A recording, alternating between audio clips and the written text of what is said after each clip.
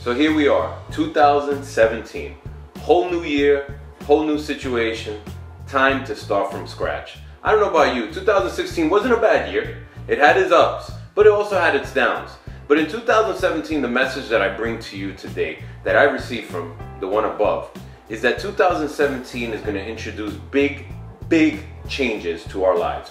Changes that we've been waiting for.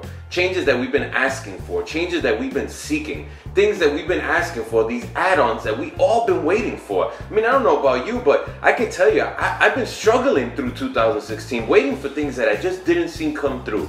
But it's our time.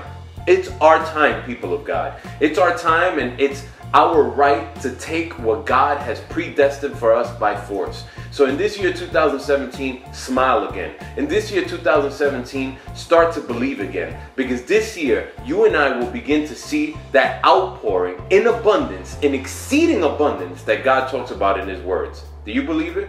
If you do, comment, post something, say something, share something, connect with us. Don't lose out on your blessings by staying home, and don't lose out on your blessings because someone in the church offended you, or the church itself offended you at some point in your life. God is not the church. The church is a simple entity that God has made for us to be able to be educated and to propel to the next level. So let's connect. God bless.